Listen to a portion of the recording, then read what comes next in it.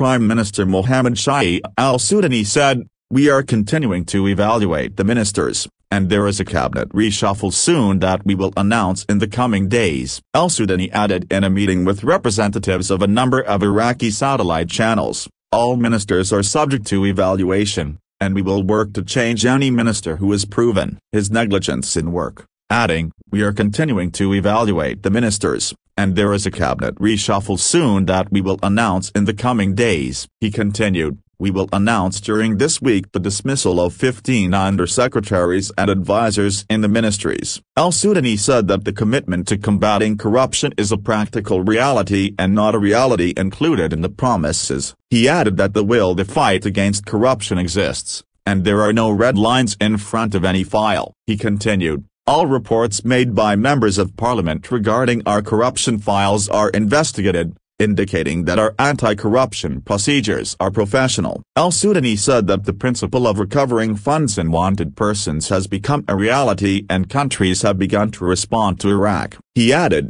"For the first time, the corrupt feel that they are being pursued and that nationality will not protect them. Our relationship with countries depends on responding to this file," stressing that many of those wanted abroad have begun calling, and some of them have turned themselves in.